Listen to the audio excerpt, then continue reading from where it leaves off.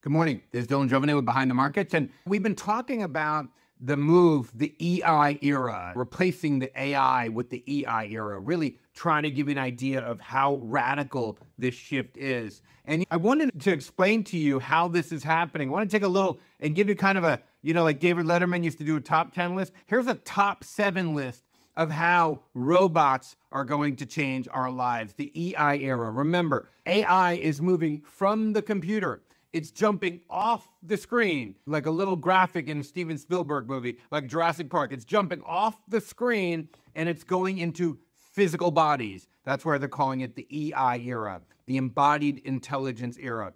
And here are the top 7 ways that AI is moving into physical forms like robots or smart devices that connect to the internet and interact with the physical world. Here, home assistants. Smart robots will go beyond Roombas and start handling tasks like laundry folding, dishwashing, or even basic cooking. Okay. Think of a home assistant that doesn't just respond to voice commands, but physically helps around the house. Okay. I'll never have one of those in my house because I've seen too many Terminator movies. Number 2, elder care and health monitoring.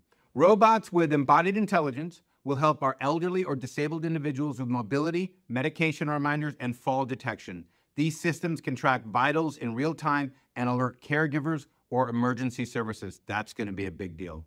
Personal companionship. Come on. This is number 3, personal companionship. Social robots will offer companionship, conversation, and emotional interaction useful for mental health and combating loneliness. Now, I might have examples, robotic pets or humanoid companions with personality like AI.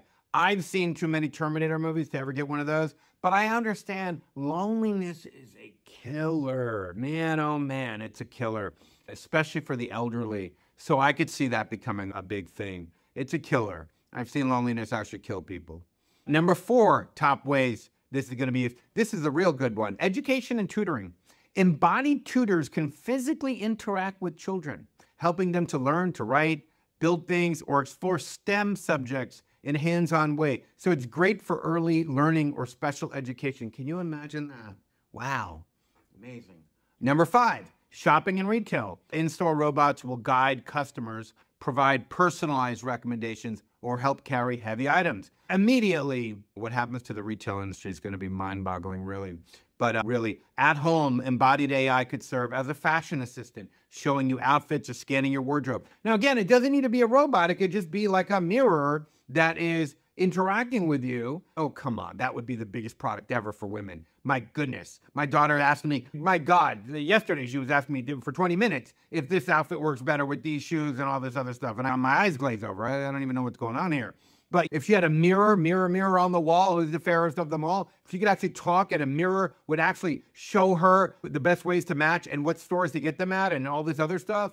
Oh my goodness. Or she could take all her clothes and upload it into the mirror, and the mirror says you should match these. Oh, that'll be freaking huge.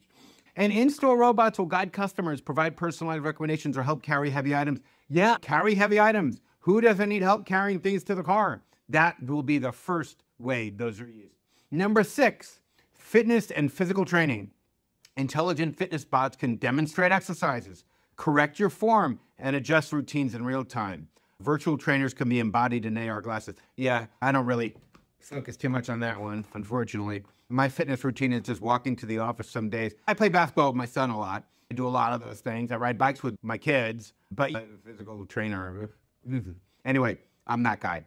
Transportation and delivery. This is already happening. You could see this happening. Personal delivery bots may fetch groceries or takeout and bring them right to your door. Wow, personal delivery bot. Mind-boggling. Mind-boggling. That's delivery. You could also see a world where Amazon or UPS or all these delivery services just has an automated self-driving car. Why wouldn't you do that? You take all the boxes you have to deliver that day, you put them on shelves, a robot says, oh, okay, this address, you take it down and it just wheels it to your house and then goes back in the box. Then the car drives down to the next house and it pulls down the box, the little robot inside pulls down the box and then takes it out and goes down and it just brings it to your house and it goes back in to the van and it just drives. Of course that's gonna happen. My goodness, that's gonna happen. Wow, that is a big deal. Yeah, that's going to happen. Wow.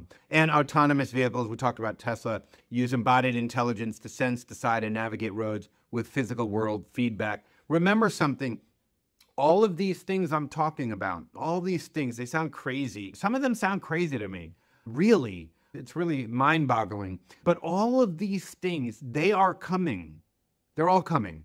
And the ones that'll come first will be the ones that are most profitable, the ones that save businesses the most money. Those will have the highest return on investment. They'll come first, no doubt about it. No robot that folds laundry is coming first, okay? That's not happening. The robot that helps guard warehouses or eliminates the need for lifting at warehouses or could move assembly lines better than just an automated arm, those are the ones that are going to come first because it'll save companies money. It'll increase the return on investment. Those are going to be the first wave. I am telling you, and all of them have to pull on data. They're all connected to the internet. They're all connected to limitless data to provide patterns and recognition. Tesla's robotaxi, it's all connected to the internet, which means it's all connected to data centers, which means it's all connected to power stations. And they have to be, since they're interacting with people, since they have their lives in human hands, having a data center with enough compute connected, plugged in to a nuclear power source that never goes down is essential. It's essential.